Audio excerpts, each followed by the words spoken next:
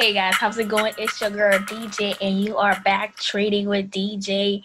I got new hair. Yes. Period. But all jokes aside, guys. Today, honestly, I just want to thank everybody who's been tuning in, who's been dropping some really good feedback. I'm really grateful for you. Just know that, guys. Everybody, for every single one of you that's watching, everybody that's subscribed, and if you're watching, you didn't subscribe, I don't know what to tell you, because why not subscribe when you're getting some free juice, right?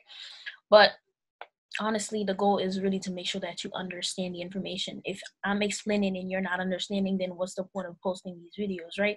So that's why I break down in details to make sure you know what you're doing when you're watching the videos, you're applying the information.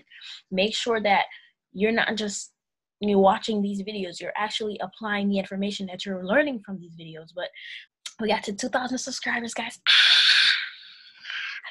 I'm excited. That's exciting. Let's get to 10K. Let's get to 10K and keep growing, guys. It's so great to be able to, if you were here from the beginning, if you subscribed when I was at 100 subscribers and now we're at 2,000, I just want to let you know I'm thankful for you. Are you paying attention? Because it doesn't make sense if you're just watching the information and you're not applying it. So the information I'm about to share with you, make sure you're watching. I'll show you exactly how I trade SPX500 and US30, how I snipe the market, how I scalp and make crazy amounts of money, how I just go in and out of the market with the bag. So I'm going to show you how easy and simple I keep it. I keep it super simple, stupid simple. It does not have to get complicated. Yes, they are crazy heavy pairs. I want to make sure that you're prepared for that. With SPX500, you can honestly trade it with like a $200, $300 account. But with US30, your account has to be at least $500, because the way US30 run, it could either make or break ya. And if you don't want to be broken, don't do what I did and trade US30 with a $100 account, okay? Do it the right way, and I mean it, okay? So let's continue. I actually personally trade these more than regular FX crosses.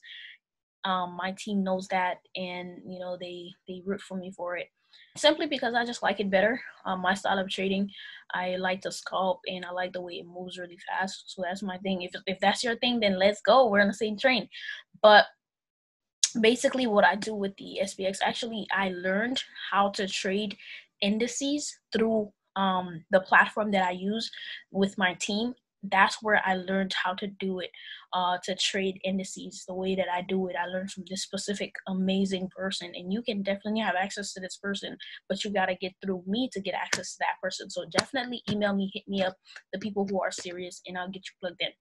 So here it is. Gotta understand that the market moves in trends, right? We all know that part. We know the basics. Okay, there's uptrend, downtrend, and there's consolidation. So here's the thing with indices, specifically SPX500. This pair right here, it is kind of predictable. I traded so much to the point where I already understand and know what it's gonna do when it does it, and I catch that move right there. So here's the thing with SPX500, it consolidates a lot, and I'm gonna mark these zones for you. So first things first, notice when we zoom out, this is a 4-hour chart.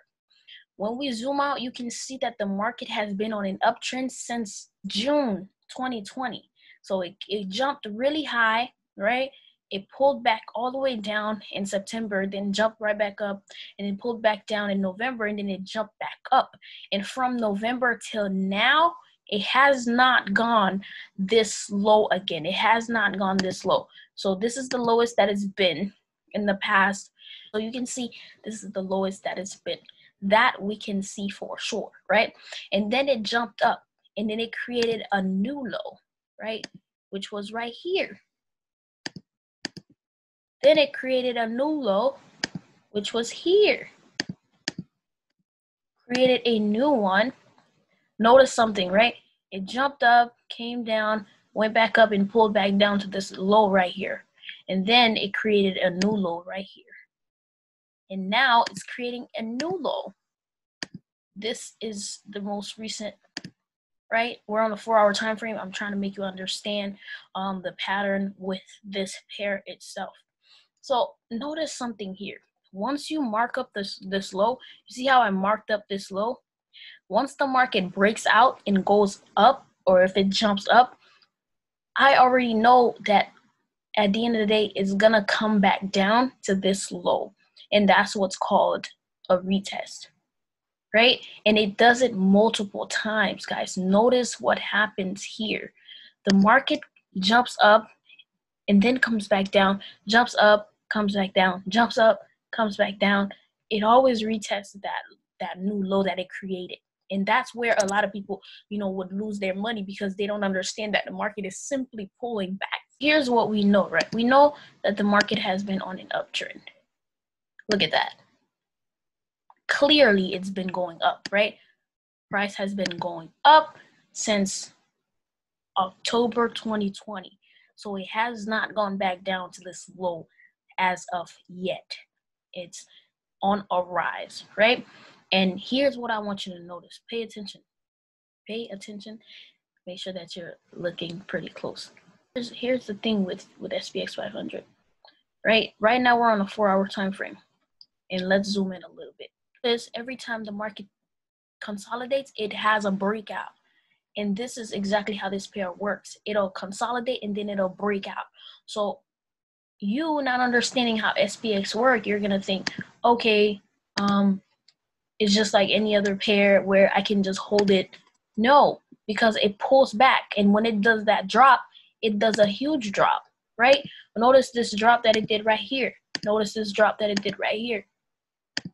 What do you think it's gonna do next? What do you think? This is the next move that it's gonna do.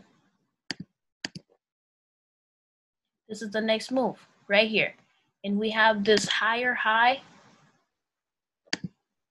This is the highest that has been lately. And then this is the move that we're expecting to happen based on what already happened, right?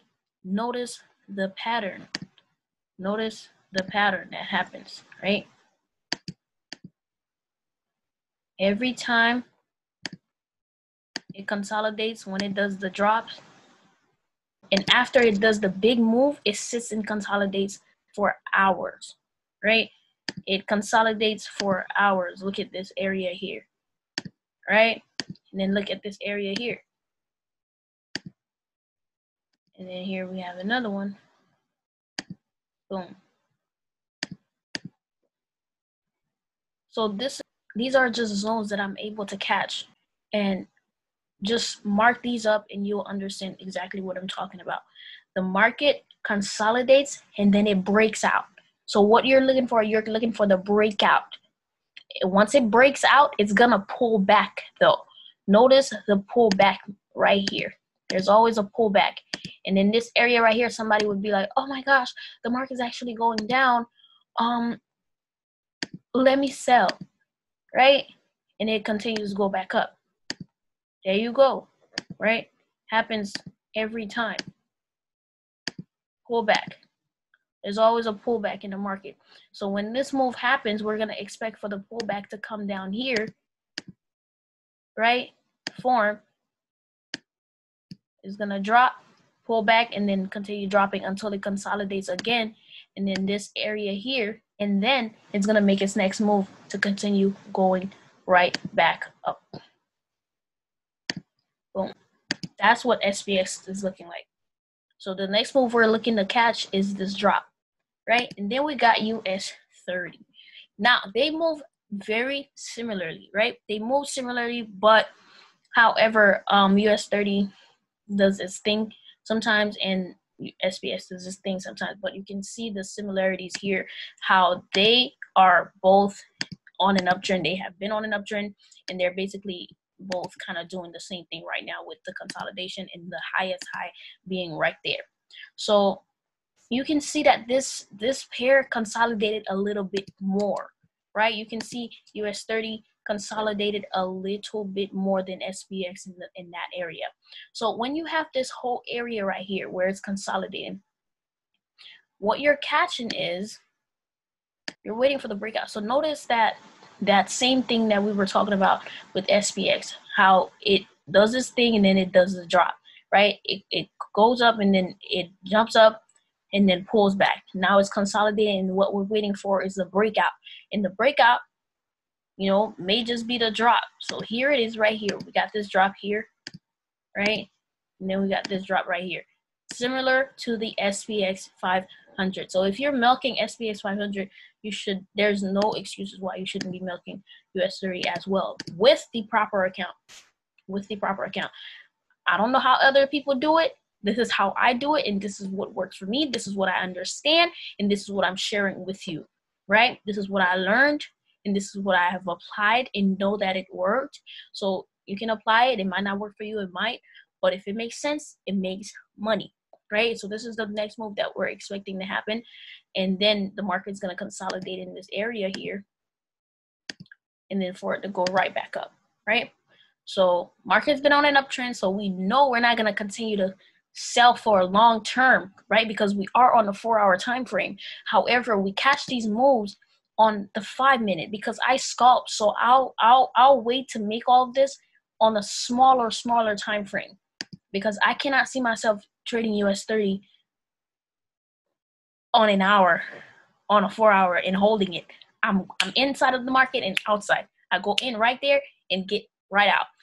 So notice these moves. We're actually on a 15-minute time frame right now, and look how big it is, right? So this whole area right here, look at what I marked up. The whole drop that we marked up on a 4-hour time frame, this is what it looks like on the 15 minutes. So when y'all be seeing those crazy big drops, oh my God, the market is moving fast, it's moving fast. This is what that is right here, right? This is what that is. And then it consolidates, and then it jumps up and does that crazy move, and then you miss it because you didn't have the proper analysis running after the trade after it already broke out. Does that make sense? I hope that it did, right? So that's really how it works for me. As far as these consolidated areas, I don't really trade them because I already know this is where, you know, people lose a lot of money, and I prefer to trade the breakout because I know it's more safe to where I know what's gonna happen. I know that once the market breaks, it's shooting, it's jumping, and it's gonna continue to do that. But when it's consolidating, it's hard to tell, you know, what's gonna happen next because it's literally like just up and down, up and down, up and down. So you might as well just save yourself the headache and have the proper analysis and just wait for the move, right? Wait for the move to happen. The market, you know, don't rush it. See what we have right here? This consolidation, we're expecting it to happen again, right? Just like I said, that same move that happened with US30, it happened here, right? We marked this up on, notice we marked this up on the 4-hour, and we're looking at it on the 15-minute time frame right now. So this whole drop right here, this is, how many pips is this?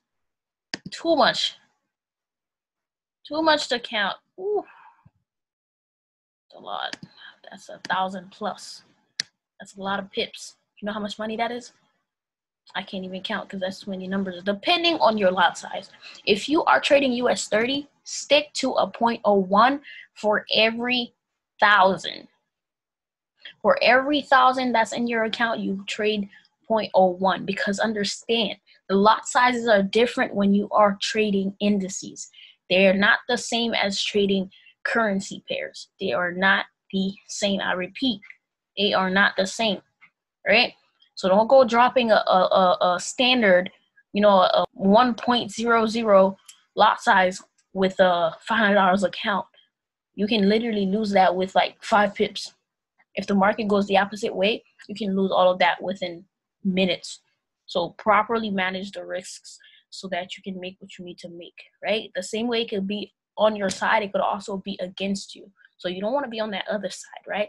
Yeah, we understand that we're going to lose, but also you want to be on the side that's winning. You want to be on the side that's making money. So make the smart move and trade smart, right?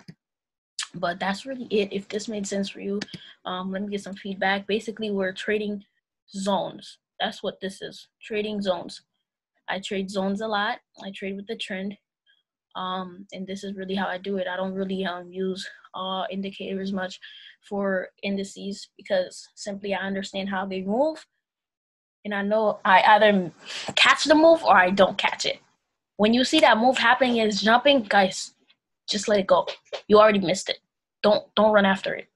You already missed the move. So that's really it, guys. I hope this made sense to you. Have a great one. Tune in until the next video. Bye. So this is 24 hours after this markup. I left it and you guys can see that it is doing what we projected and they are moving the same way. I actually took the trade on SPX500, but I didn't take it on US30, but you see.